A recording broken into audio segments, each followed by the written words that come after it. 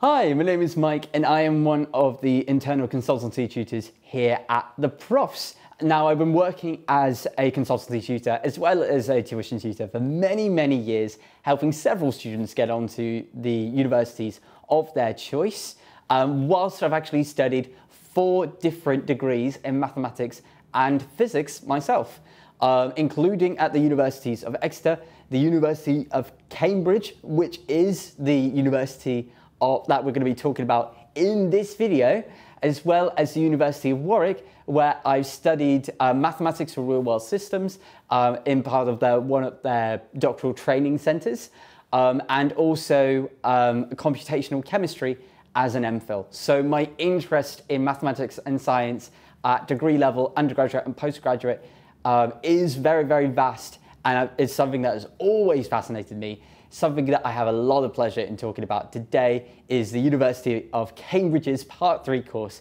in astrophysics. Funnily enough, a place where Stephen Hawking went to himself in order to study black holes, which is a topic of interest of mine, actually, that I really love.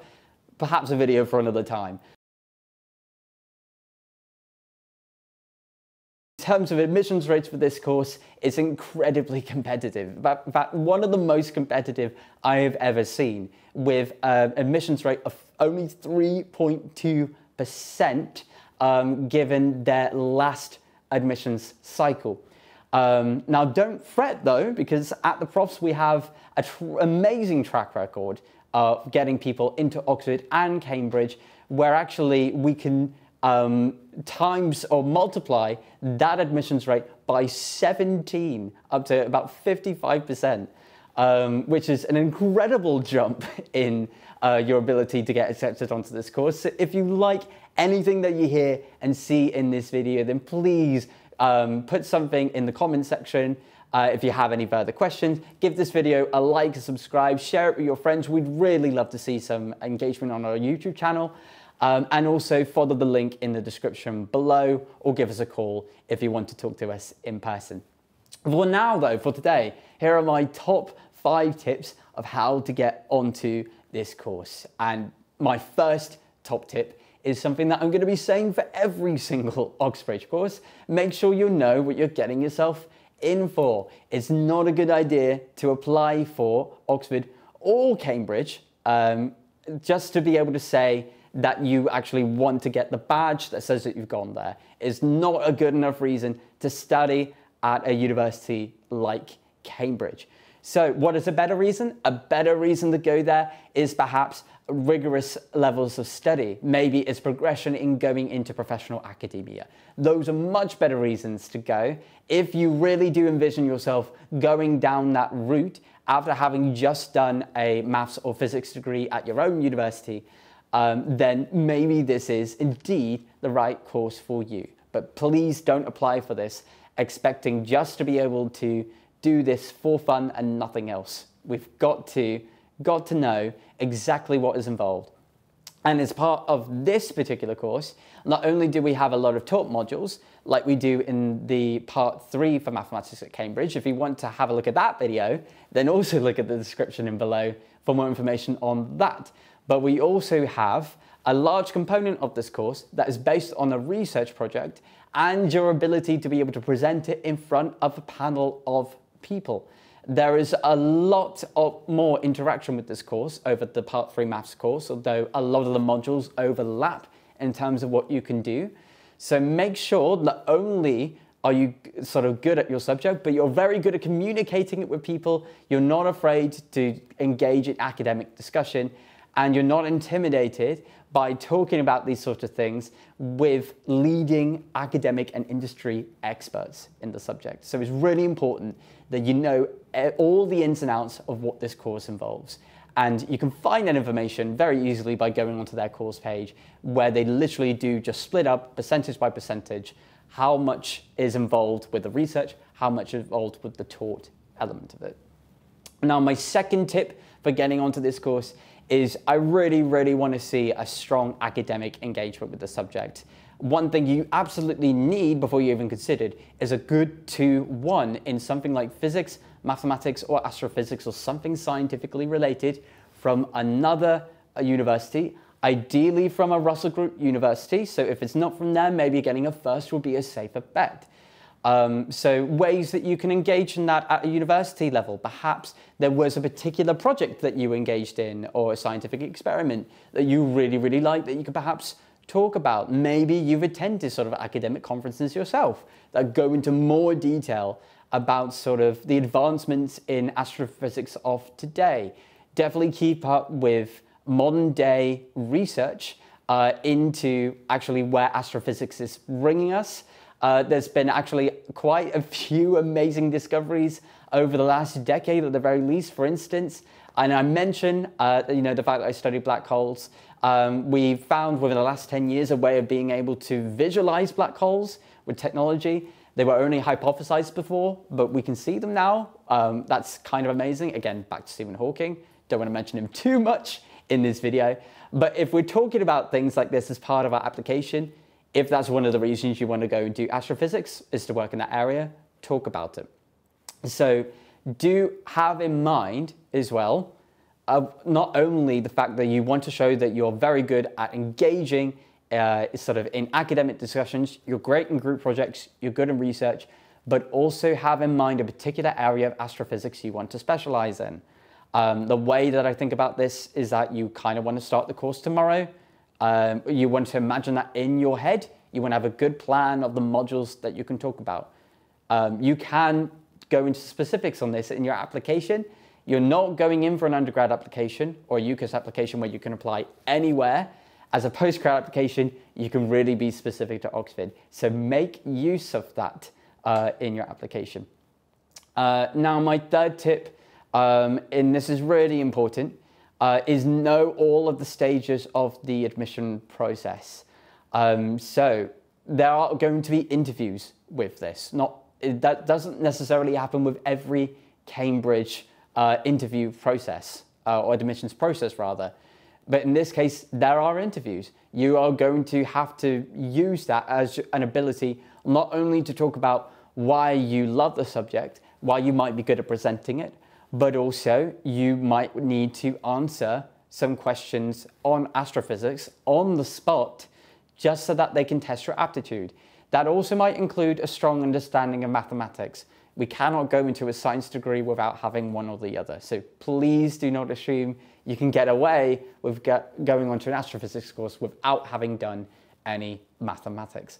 So we have the interview process, we have the personal statement, we have references and recommendations, and it's good to try to get these sooner rather than later, because that gives you a little bit of control as to if you have a good relationship, especially with the people that you're working with, on what could be said on your application.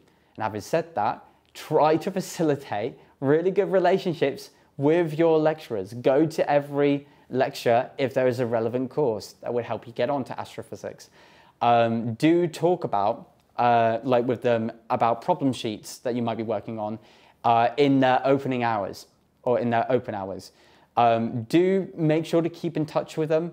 When you're sending an email to them, you really want to find a common ground where you can say, you were responsible for me making this decision on applying for this course at Cambridge. I would be honored if you could help me by writing a reference explaining my strengths within the subject and my potential to be able to grow within it. So it's really, really important that we are engaging with our professors, with our personal tutor. We do not want to leave it until after we finished our degree to try to facilitate such a relationship. Now, my next tip, getting onto a course like this, and this is a really, really important one, is make sure that when you are doing this application, your funding is sorted. It's a self-funded course usually. There isn't a lot of funding options available. So actually, this is the case for a lot of Part 3 courses at Cambridge, unfortunately. There aren't too many scholarships available. There aren't necessarily too many bursaries that are available. You do want to look into different colleges to make sure what is on offer for you, what applies. It could be based on where you come from. It could be based already on your financial background, if you're happy to prove that. But in most cases, there won't be too much available. So it's better to make this decision on going onto a course like this at the beginning of your undergraduate degree. That gives you a few years to save up a few thousand, however many pounds this course requires for you to be able to pay for it, if that is you. But that also gives you an opportunity to be able to engage in work experience opportunities that are incredibly relevant, that further your interest in the subject. Such as, for example, volunteering in a lab, or actually helping out facilitating an astrophysics competition. Maybe you're doing some voluntary work with like preparation for high school students getting ready for like an astrophysics Olympiad of some sort. However grand, whatever you're doing, we want to hear about it. We want to see it in your application. So you're actually covering two different areas there, which is fantastic. You're covering your interest, but at the same time, you're making sure that you afford the course, and it is still a possibility for you to be able to go for. Don't leave it to last minute to try to get that sorted. Moving on to my next tip, make sure that you have a 5-year career plan when you're making this application. Now, we usually say 5 because I not only want to know if you're going into industry, what you're going to initially try to do to keep yourself afloat financially, but also I want to know about your dream profession. What do you want to be able to do in the future that you can only do if you were to do this course at Cambridge? I really want to know about that. So you have to mention this in the personal statement. They're not going to accept, again, a candidate who is only going there for the prestige. There needs to be a really good reason that you want to go, and we really, really want to be able to hear about it as part of your application. So please don't forget to mention that. It's so important. I make that its own point. Don't forget to put down your career ambitions. It's not something you have to be beholden to when you're on your degree, but it's really important that we see some forethought of how that's going to be the case. Maybe you can mention a module of interest that is part of the astrophysics course that can help you gain the necessary skills in order to go into that profession. Saying that though, most people who go in a course like this perhaps want to go into professional academia. And if that's the case, that is a very good thing to be able to put down, one of the best universities to go to in order to do that. So whatever your motivation is, do put that down. They would love to see that from you, as well as anybody else hopefully reading your application. That brings me on to my final point, and that is get the help of an Oxbridge tutor.